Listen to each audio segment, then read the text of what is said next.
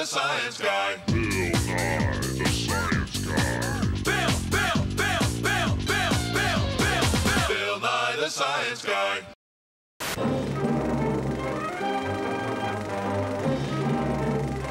If mountaintops are closer to the sun, why is it always colder up there than it is down here in the city?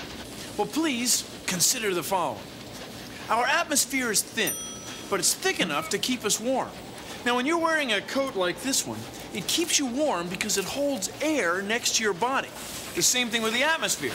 There's more air above us when we're down here in the city than when we're way up here in the mountains.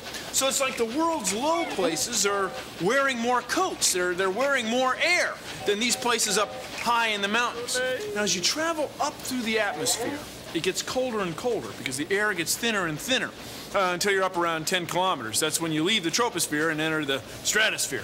Anyway, the rate at which it gets colder is called the lapse rate. And it's about 5.5 degrees Celsius per kilometer. So a mountain, say 3,000 meters high, let's see, that's about, 10,000 feet, would be about 17 degrees Celsius colder than it would be down here in the city. And that's plenty cold enough for there to be a spring shower in the city while it's snowing up in the mountains. Thank you for joining me on Consider the Following. Bill Nye the Science Guy.